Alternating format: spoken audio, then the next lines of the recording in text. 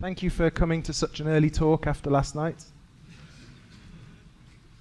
And what I'm going to talk about is why your test suite sucks. So it's about testing. So just so I understand where we are, who's doing real test-driven development? Okay. And who's writing unit tests, some sort of automated test, maybe afterwards? And who just puts code into production and lets the users test? That's good, that's good. Wait for the phone to ring, see if it works. So I look after a testing tool. I'm a maintainer of a tool called PHP Spec. And in my job, I spend a lot of time delivering training to our customers. One of the topics we do training on is test-driven development. I do a lot of coaching with development teams who have problems. So I get to see a lot of different teams adopting TDD, different teams doing different kinds of testing. And this talk is about some of the common problems I see when teams are getting really frustrated. I chose the title. It is extreme because it's the feeling you get. You try something new, you try this TDD thing because someone told you it was a good idea, and you end up with a messy set of tests that are a pain to work with. It's very tempting to just throw it all away and say, this sucks. TDD's wrong, it doesn't work. They were lying to me, all those guys doing talks.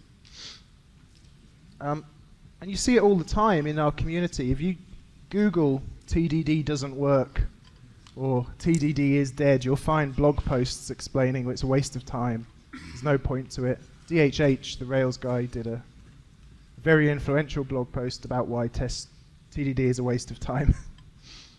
But from my perspective, when I look at teams who are feeling this pain, at this point of thinking we should give up, the problem normally isn't TDD. The problem is the way they are doing TDD is wrong. And it's very hard. It's a long journey to learn how to do it right. So this is why I've developed this talk. So what does it mean when a test suite sucks? It means you're not getting value from the test suite. There's two parts to value. You spend some cost, you do some work, you write the tests, costs you time, which in a business is kind of like money. But you get some benefits. It does good stuff for you. So there's two reasons your test suite might have a problem. There's two reasons you might be feeling this pain. One reason is you're doing this stuff. You're spending time, you're investing time in writing a test suite. Every time you write some code, you write some tests, but for whatever reason, you don't feel like the tests are helping you. You feel a good feeling inside because you're writing tests, and someone told you that was good, but maybe you don't feel all of the benefits you could be feeling. Or maybe the cost is too high. That's the other side. Maybe you're getting the benefits, but the way you're writing the tests, you're doing it in a way that is wasteful maybe, or hard to maintain, or every time you make a change, you find you're having to change the tests a lot. That's very common.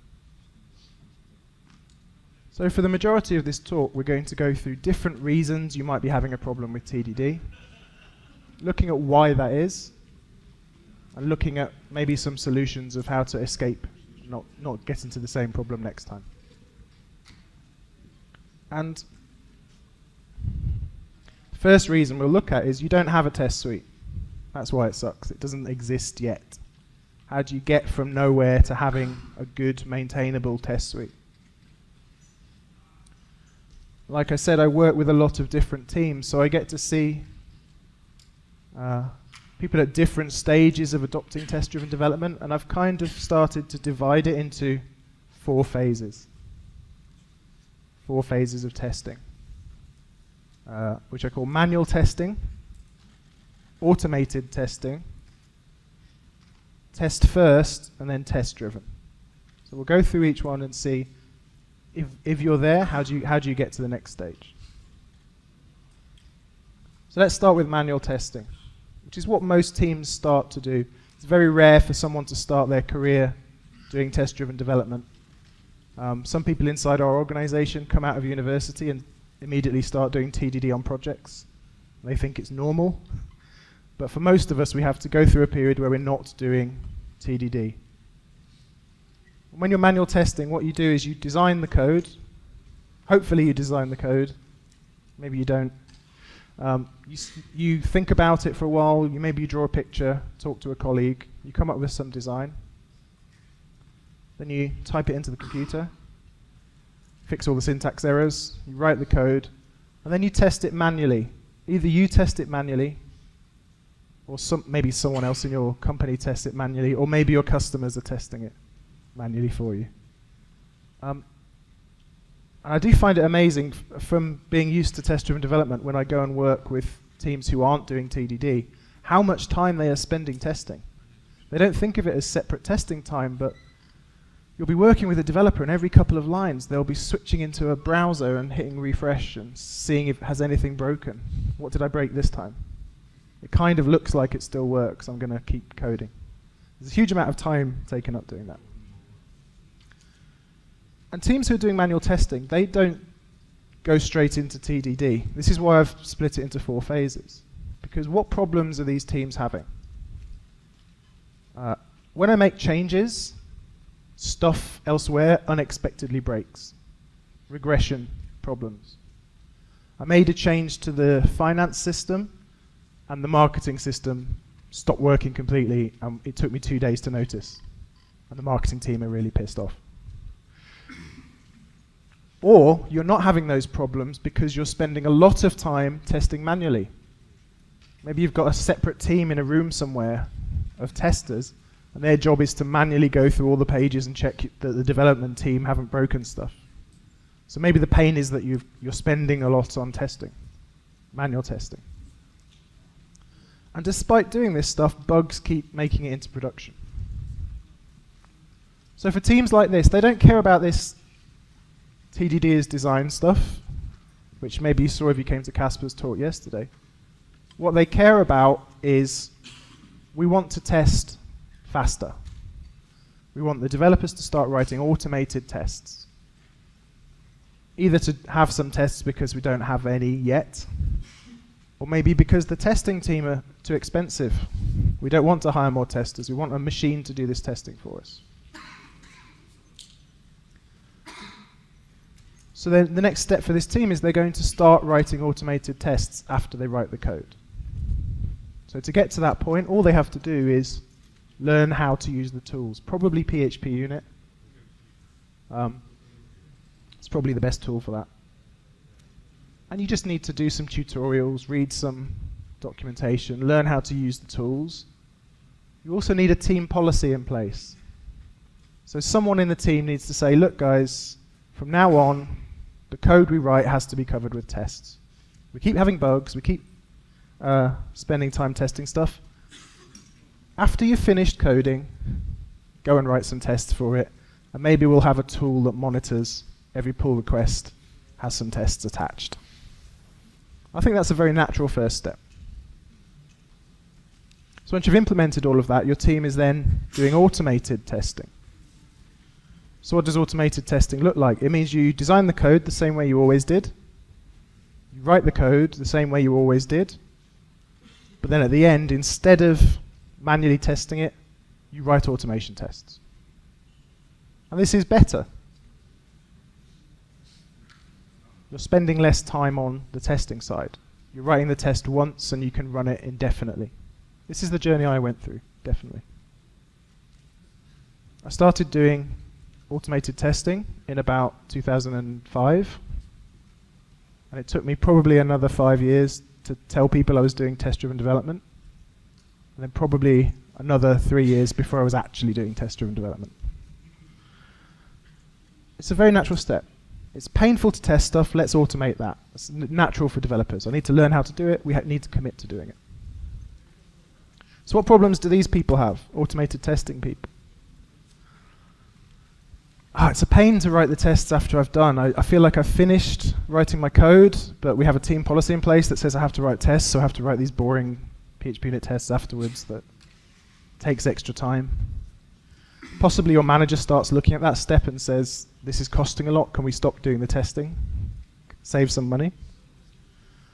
You also get problems like the test suite being brittle. When I make changes in the code, I have to update all the tests, and this is painful, and it feels like it shouldn't happen. But for some reason, the test suite's brittle. Maintaining it's hard. Writing unit tests feels like extra work because it's an extra thing you're doing at the end. And this is the point where people say TDD doesn't work. Say, I tried TDD, it doesn't work. I'll write a blog post about it, we'll delete the test suite, we'll go back to doing what we used to do. So the next step for these people is to start writing the tests before the code. And I'm not going to call that test driven, I'm going to call it test first. Before you write the code, you should write the tests. This problem of test brittleness is probably due to the tests being very based on the implementation. Maintaining the suite is hard work because it's something separate you do afterwards. It's not integrated into your process. If it felt more integrated, it wouldn't feel like extra stuff. So making that commitment to the sequence that you write the tests in, writing the test first, that's not something you can pick up in an automated way. You can't have a continuous integration tool that checks that the tests were earlier than the code. You just have to convince people it's a good idea. So you need a team leader who just persuades the team to try it. You need to do practice sessions, code katas, things like that, just to learn what the cycle feels like. You need influential leadership, someone in the team who does do TDD, and the others can see that it's working for that person. So they say, I'll try writing the test first. I'll commit to doing it. So what does it look like when you're writing the test first? For me, when teams have just started writing the test first, it looks like this. They still design the code. They just don't type it in yet. So they have a picture in their head of exactly what the code is going to be like. Or they've drawn it all out on a whiteboard, and they know exactly what the code's going to be like, but because they've decided to write the test first, they stop themselves from writing the code. They then go and write a test. And when they're writing the test, they have this implementation in their head. So they've done all the thinking, but then they write the test. And then they implement that design. And you find, again, there's a benefit here. Implementing the design after you've written the tests is a lot faster. And your tests are naturally going to be a bit better because you haven't been coupled to the exact code you're going to write. The main thing here is that I believe this phase gets quicker. The code writing phase is faster. You've got a button you can press and everything still works. Great. But even with teams that do test first, they still have problems, and this is a big disappointment to those teams. They feel like they shouldn't have problems anymore. They're doing test first like they were told to. Kind of problems they have is that the test suite is still brittle. Brittle means that when I make a change in the code, the tests fail in a kind of unexpected way. It's really annoying. Small changes keep leading to wide-ranging changes in the test suite. It's still hard to update the bloody tests. TDD still doesn't work. And it's because they're not doing test-driven development. They're doing all of their design before they write the tests. And this, for me, is really key difference. Unfortunately, there isn't a way to go from test first to test driven apart from practice. It just happens. As you're doing test first design, you'll find yourself thinking less and less before you start writing tests, and thinking more and more while you're writing the tests. So the design phase and the test writing phase merge together into one phase. So in test-driven development, you write the tests that describe behavior, and you're doing your design of the system during that test writing. So a lot of the time, you're opening the test file with no real preconception about how the class is going to behave. You delay your thinking, and you do the thinking while you write the test. It becomes one phase. And then you implement a system that has that behavior. And of course, you don't have any problems then. What do we do with all this spare money? Where shall I go on vacation this year? Maybe I can quit my job and retire, that kind of stuff. But that takes a long time, and it can take years. But I think understanding where you are in that process really helps. Am I just doing manual testing? Maybe I shouldn't be pushing a team who are doing manual testing to immediately start doing TDD. Maybe I just need to encourage them to start doing automated testing. If they're doing automated testing, I need to encourage them to start writing the tests first. And if they're writing the tests first, I just need to encourage them to keep doing that because they'll naturally become test-driven. So we're going to look at some more specific reasons. Second reason your test suite sucks is your testing implementation. And this is most likely to happen when you're doing automated testing, or often test-first development. Tests are about the external behavior of objects, the external behavior of the system, sort of black box tests. But it's very easy for us to accidentally couple our tests to specifics about how the code actually operates.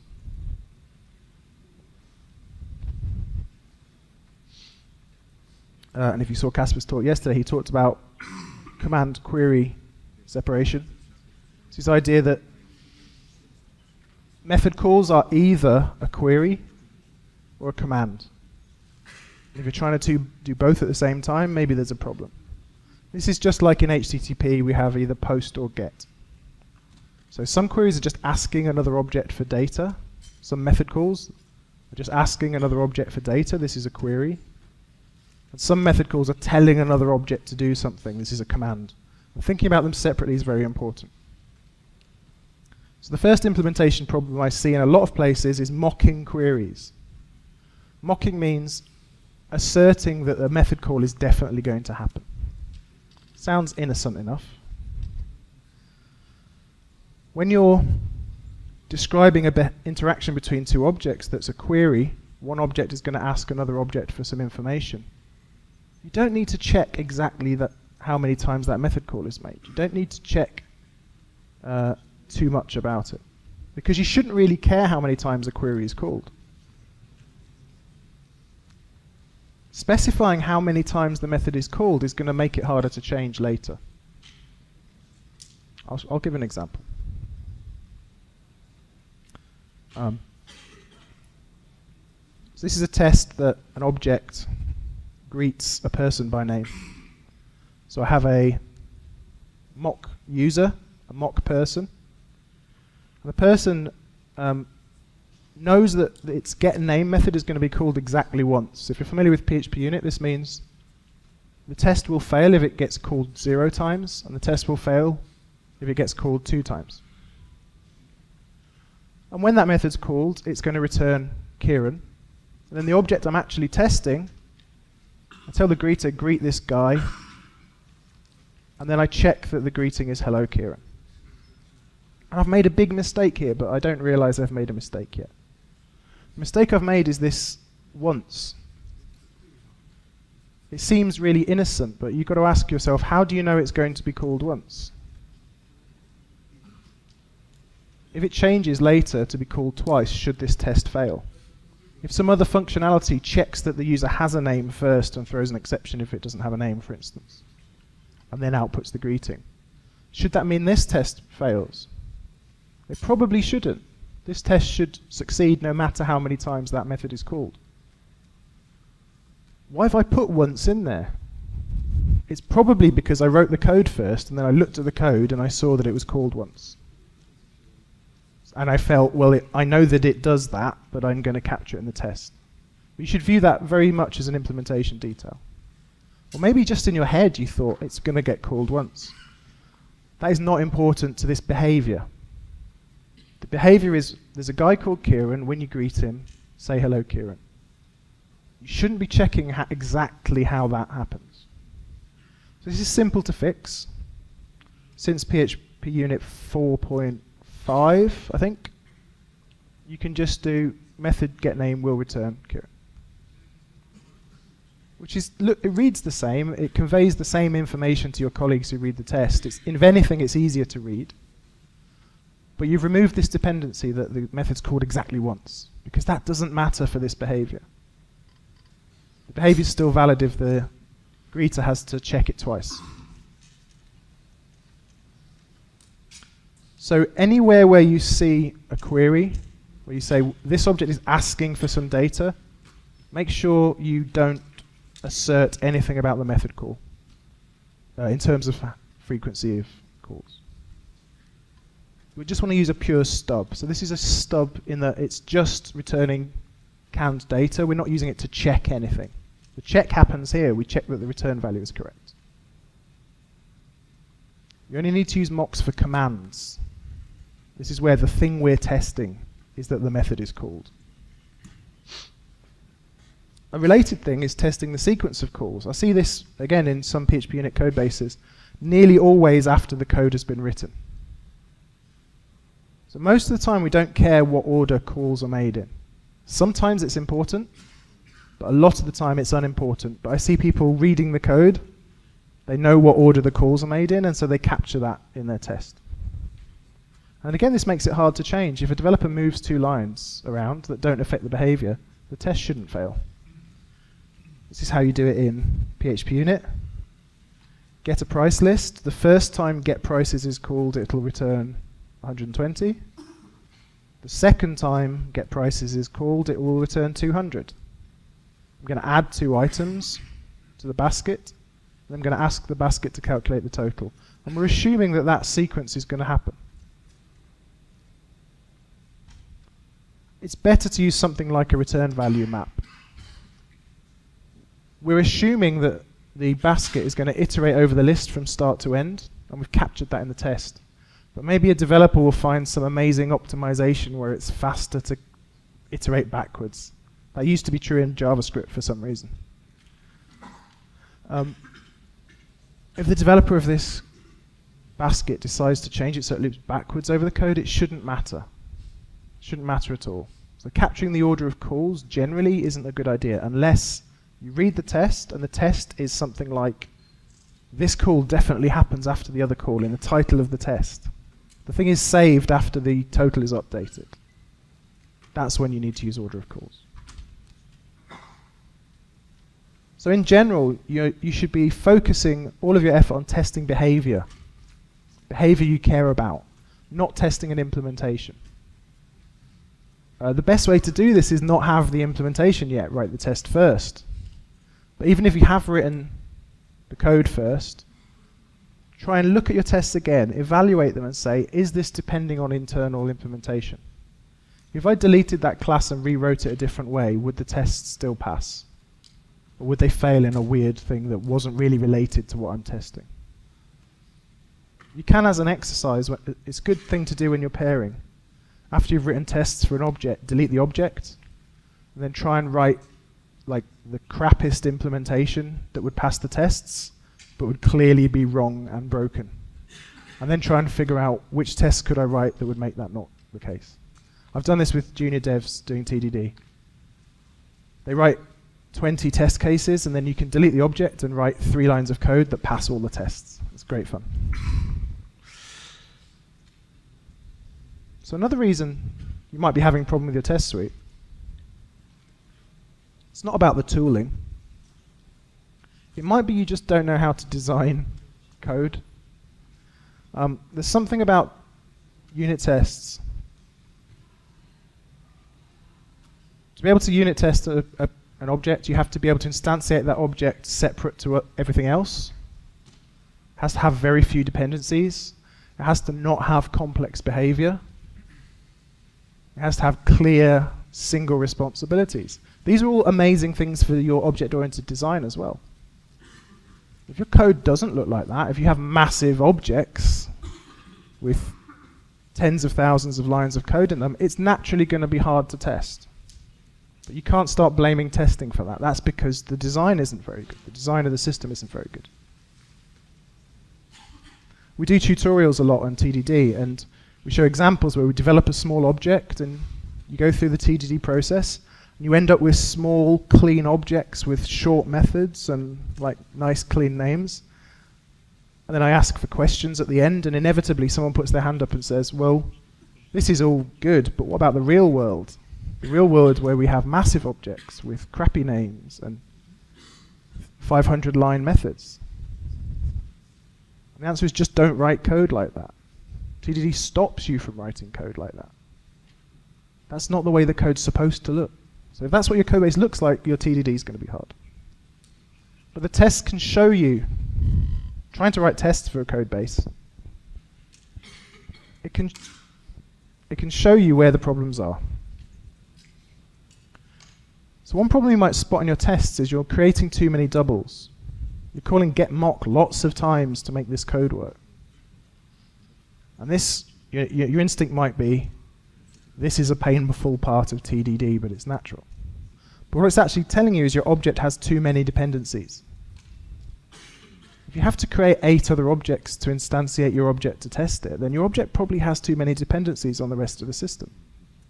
It's probably going to be very hard to change any of those one objects. So this is an example from a PHP unit test. I've got an invoice processor, but to make the invoice processor work, I have to give it charge rules, charge types, and a notifier. And inside each of my tests for the invoice processor, I'm going to have to stub the methods of these doubles. I'm going to have to set them up to return particular data or set them up to expect calls. And it can be really hard to write this kind of test. It's only 3 dependencies at this point. I've seen examples with like 10 classes having to be created. But the problem isn't here. This is just showing you the problem.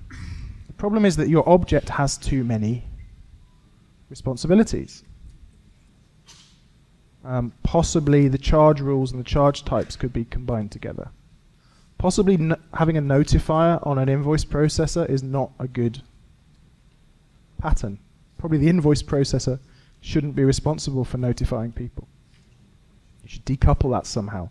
Maybe use decoration, or maybe trigger an event on an event dispatcher. Something like that.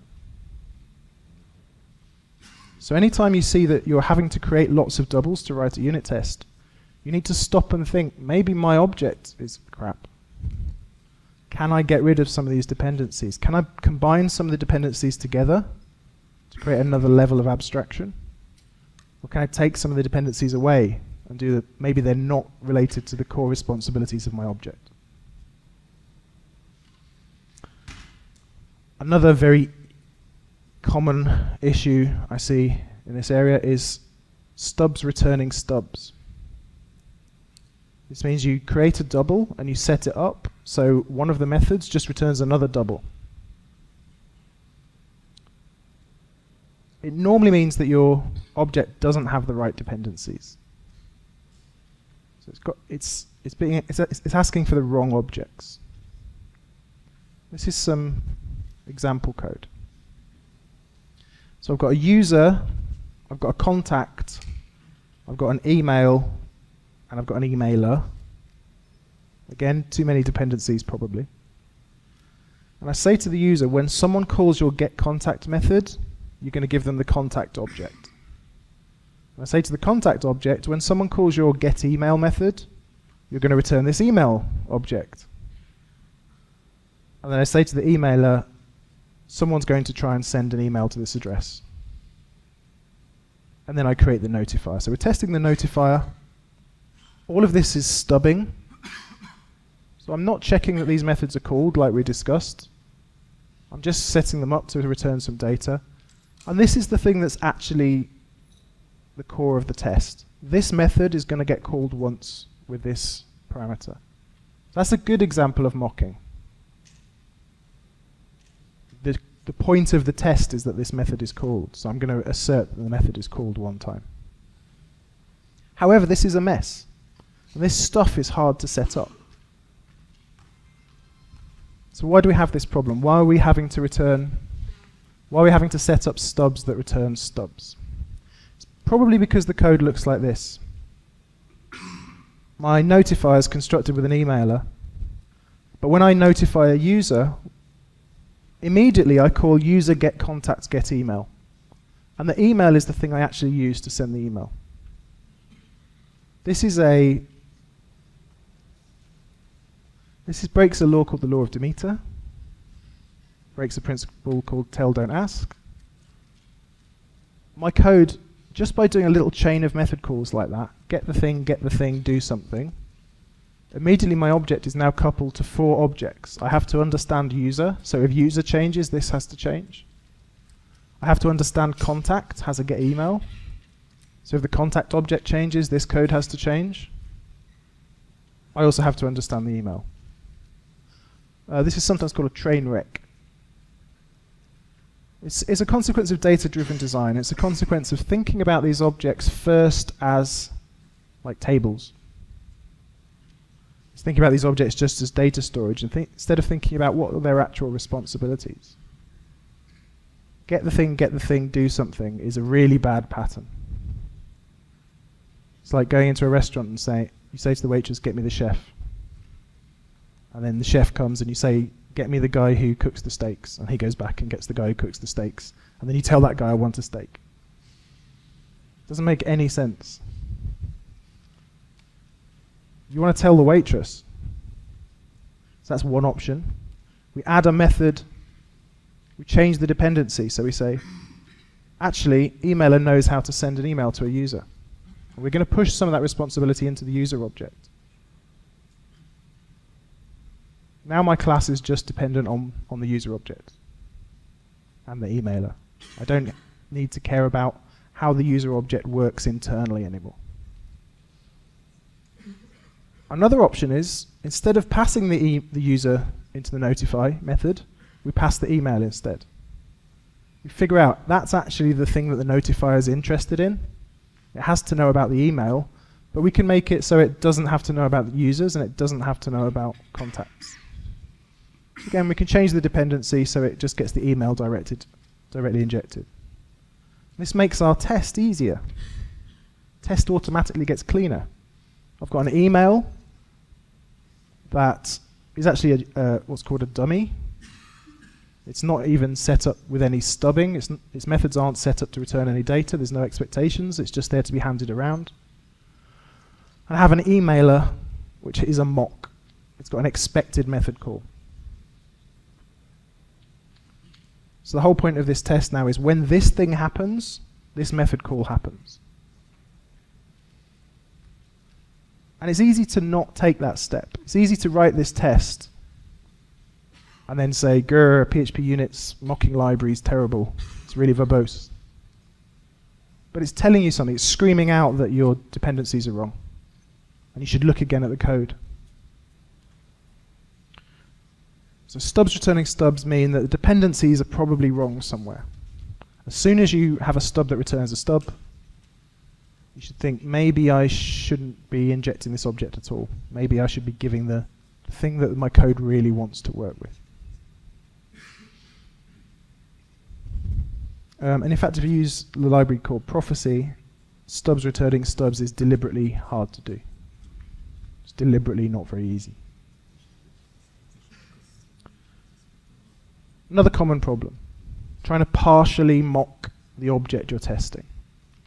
The tools for doing this in PHP unit, I don't think they're appropriate for unit tests, but they're useful for integration tests and things. So it's a very common question. We get it all the time I work on Prophecy, which is a mocking library.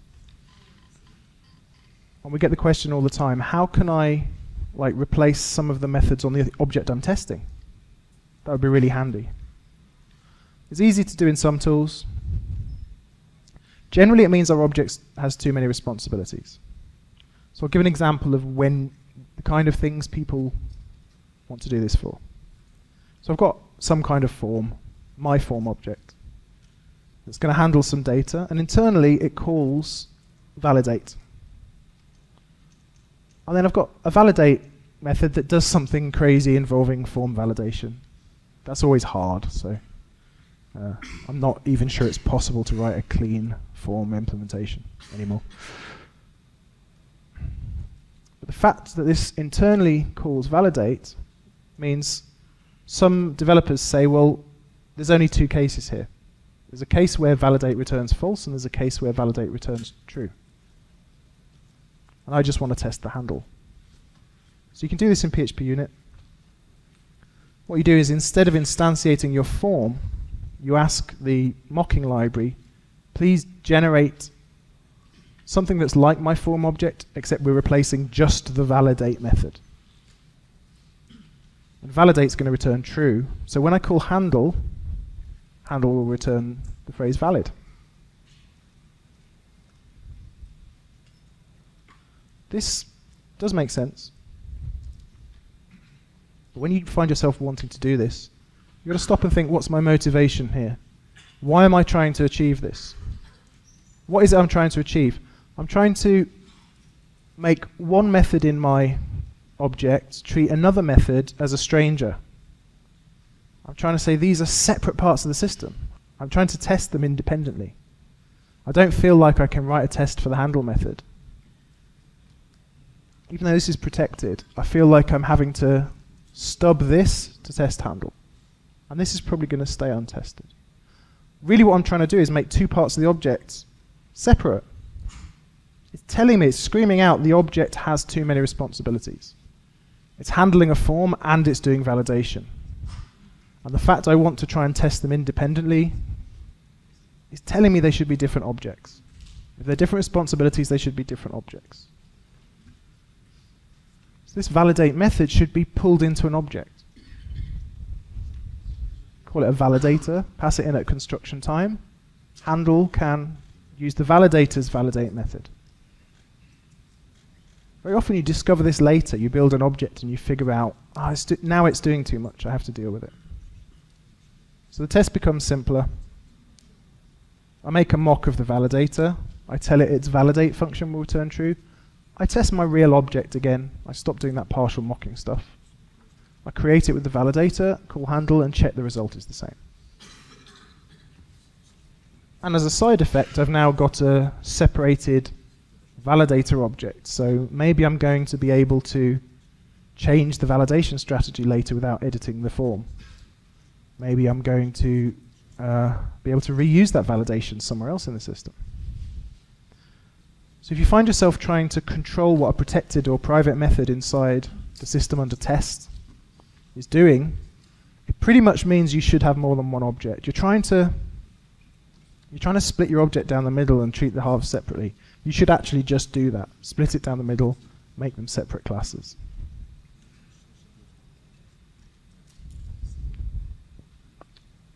So these are all design things.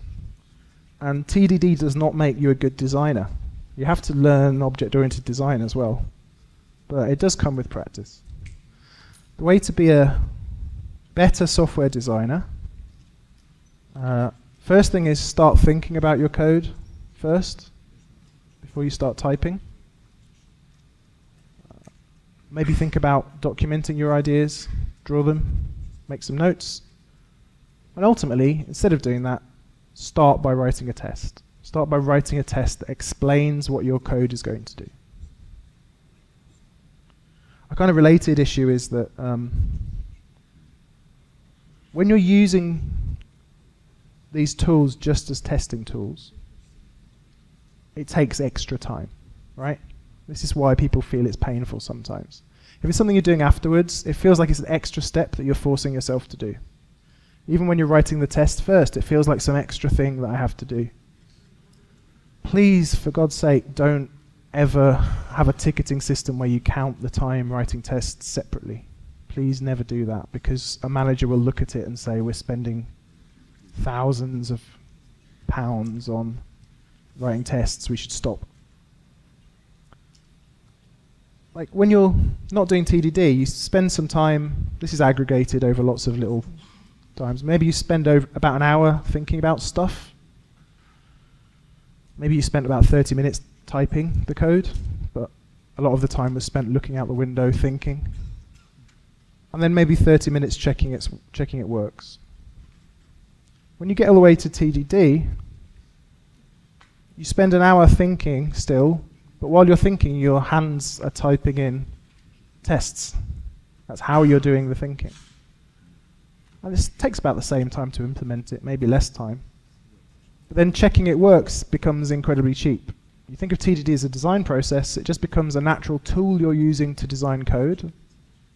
And then as a side effect at the end, you have a button you can press that tells you that your application works. That's magical to me. So ultimately, you should use your test suite as a way to think about the code, a way to reason about the code.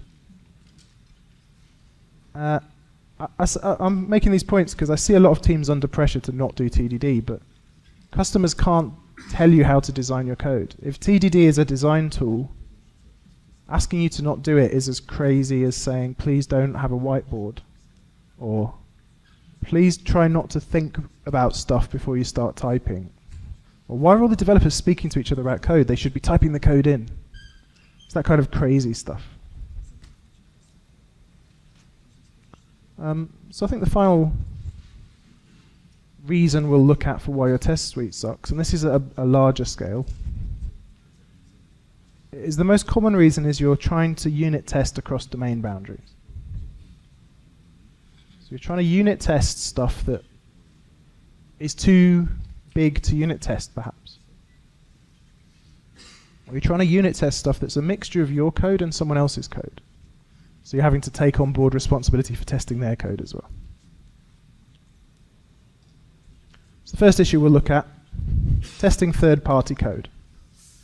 And obviously we don't test someone else's code. We don't download a framework and then start writing unit tests for that framework before we start using it. That would be mad. But there's a subtle way where you can accidentally test other people's code. That's by extending other people's objects. So as soon as you extend an object from a framework, you are using someone else's code. So you're creating a class that's a mixture of code you're writing and a code someone else is writing. If you want to test that, that means you're going to have to test your code and someone else's code together.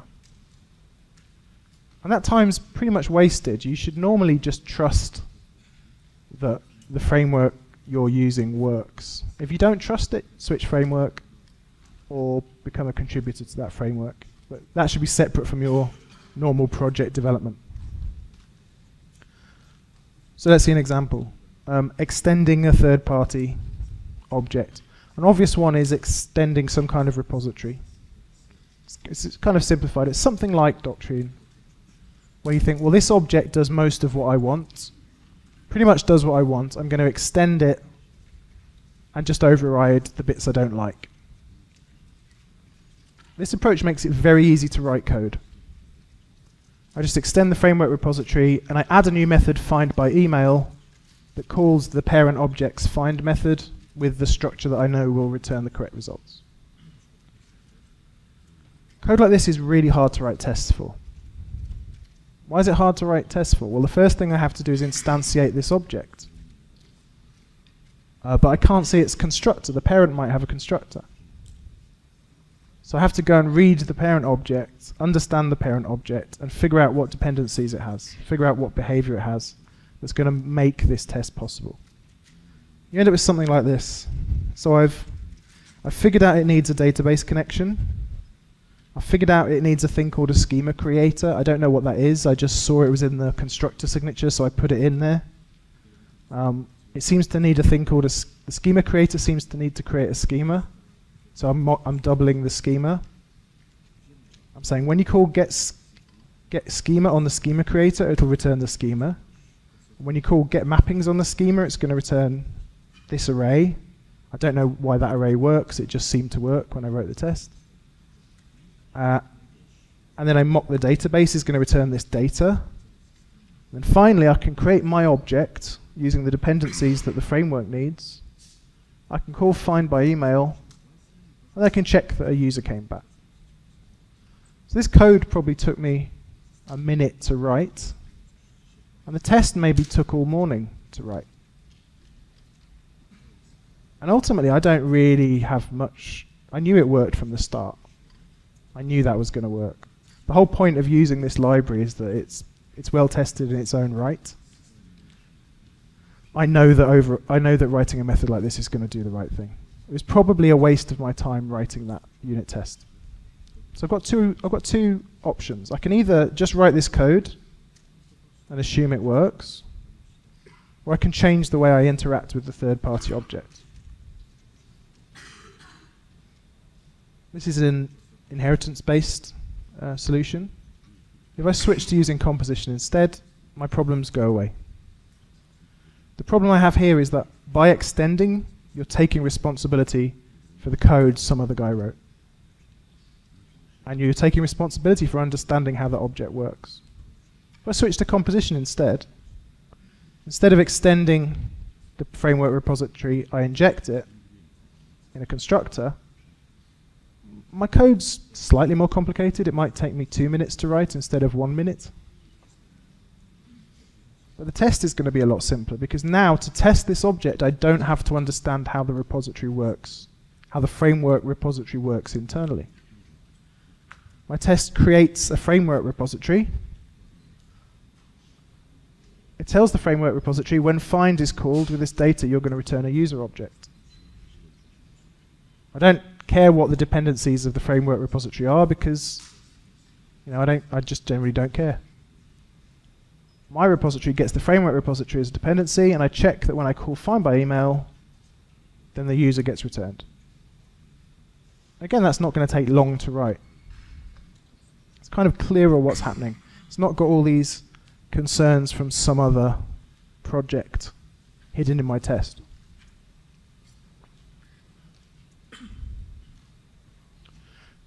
So when you extend third-party code, you're taking responsibility for the design decisions that some other person who wrote that framework made years ago. You have to understand how it works. You favour the composition over inheritance. Composition's strength is that you don't care how the other object works internally at all. You're not able to use those internals. You only care about the other object's public API.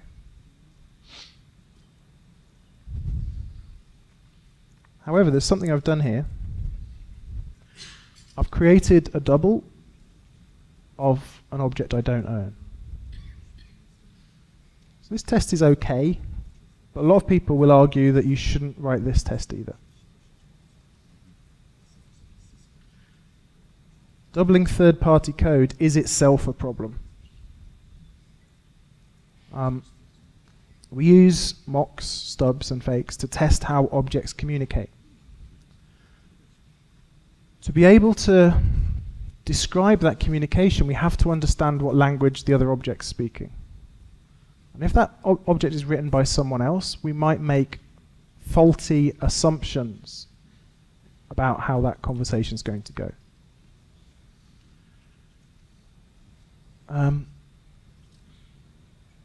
It's kind of like when you're writing a unit test that involves communication between objects, you're describing a conversation that those objects are going to have. So it's like before at the end of the year I want a raise, so I'm going to go and talk to my boss. His name's Marcelo. And I practice the conversation beforehand. I say, so I'm going to say to Marcelo, give me £10,000 more every year. And he's going to say, yes, great, you've done a great job this year. And I'll say thank you, and that will be the end. Now, that doesn't work because I don't really know how Marcelo is going to react. I didn't write Marcelo. I don't control Marcelo. So in real life, when I go and have that conversation, it's going to go differently. Here's an example of some code that's doubling a third party. So I'll show the architecture first. It's something like this. We've got some cloud storage provider, and they provide an API. This is based on a real life thing I had with Amazon. And I'm writing an object called file handler. The idea of file handler is it's going to validate the file, and then it's going to use the API to upload. Okay? So how do I test file handler? I've got a validator that I'm writing, and the cloud API is something I've got from Composer somewhere. I have to write something like this. The validator is a double, the client's a double, and the file is a double. The validator, which I wrote, I say validate, when I ask you if the file is valid, say that it is valid. And then I'm mocking, that is describing specifically the method calls. This is what I want to test. I want to test that the file gets uploaded. So I have to check that start upload gets called, and then upload data gets called, and then I stub that upload successful is going to return true. So I'm checking that when I try and upload a file, that my object is going to make 3 specific method calls to the cloud API. Right? And then I run the test. And the test in real life is more complicated than this in real life, but the test passed. It was green, and I felt good about myself. I thought the file handler object works. And then I didn't really trust the unit test. Something in the back of my head was telling me, you need to check this actually works. So we wrote a script that used the file handler object, uploaded a file, and nothing happened. The file wasn't on the cloud provider. So why did that happen? It turned out there's another method I have to call called finalize upload. That has to happen before the file's there on the storage. Because I didn't write the API of this object, I didn't write the cloud API, I've got no way of detecting that error. You could just say maybe I'm stupid and should read the documentation better. But my point is I wrote a unit test that passed, but because it was describing communication with a third party that I don't control, I can make mistakes. I can have this fairy story where everything passes. This is exactly what's going to happen. It all goes green.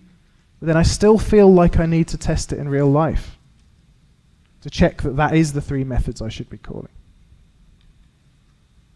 And the reason we've got this problem is it's a coupled architecture. If you draw where the domain boundaries are, I've got my core domain, I'm writing a file handler, and I'm writing a validator. But mixed into that is the third-party domain. There's the component that the third party provided, but also my file handler inside it has some concepts from that third party domain. That's why I'm having this difficulty. And I'm not going to be able to effectively unit test this object. I can write a unit test. What I'm saying is I can't effectively unit test it. Maybe my time writing that object is wasted. Maybe my code won't work when it goes on to production. So how do we solve this? We separate out the domains. The way to do this is instead of depending directly on the cloud API, my file handler depends directly on an interface. An interface I write. So I decide what the methods of that interface are. I decide what the correct types, arguments are. I decide what the return values are going to be. I then have to write a separate adapter. You could consider this a different layer that implements the interface and knows what calls to make on the cloud file store. Remember, the problem we're solving is how to test this object. And now I can unit test all of these objects that are just inside my core domain. And the unit test becomes very simple. The double I'm making, I know this says class, but actually that's an interface. It's just PHP's funny. I'm going to double the file store interface. I'm going to get a double of a file. When I call validate on the validator, it's going to return true. And I check that missing an expectation. I should also check that file store's upload file method is called. Then I check that everything happens correctly. And then the only way I can check that this stuff works, I can then, so I've verified that everything inside my core domain works using unit tests. And the unit tests have absolutely no dependency on any infrastructure. And the conversations I'm describing inside the unit tests are all conversations between objects that I control. So I know that the conversations are correct. How do I test this? The only way I can test it is with integration tests. I could write a unit test for this object, but it will have the same problem. I won't really know it works until I've tried it with the real cloud storage API. This is where an integration test comes in. I'd keep it in a separate suite of tests, and the integration test is going to test that my adapter with the real third-party SDK, with a real cloud service, when I tell it to upload a file appears on the cloud storage. It's going to be slower, might cost something. I'm going to have to set up a test server. So I create a real file, I instantiate the API with some test credentials. You have to ask them for a testing account, something like that. I tell it to upload and I check that the file exists, which seems like a pain. But this object only has one method. There might be loads of objects in my domain that try and upload files using the interface, but the interface itself only has one method. So there aren't going to be many tests that I have to write. I'm not going to write a lot of integration tests. I'm going to write one integration test where a file successfully uploads. I might write an integration test for if someone tries to upload a file that doesn't exist, there's a problem. But that's about it. Maybe something about the service timing out. This gives you a sort of pyramid of tests where you have lots and lots of fast-running unit tests and a small number of integration tests. And in fact, if you're doing end-to-end testing as well, using browser automation, you may find that those integration test scenarios are going to be covered. If you have acceptance tests that cover everything all together, you can probably cut out the integration tests. So the point of this is we don't test other people's code because we don't really know what it's supposed to do. But we also shouldn't test how we talk to other people's code because we don't really know how their code is supposed to respond to us. So I've talked about a lot of stuff. In general, the best use of testing is to drive development, but it's a long journey to get there. Try and use TDD to replace your existing design practices, not some extra thing you have to do at the end. And when you do get stuck, don't give up. Either improve the tests or improve your code. Maybe you're testing the implementation too much. Maybe the problems you're having is just that the design of your code needs to improve. Or maybe the problems you're having is that you're testing over these infrastructural boundaries. Your tests are covering the core logic and infrastructure. These are the photos I used. That's it from me. Thank you very much. Please rate the talk on Joined In.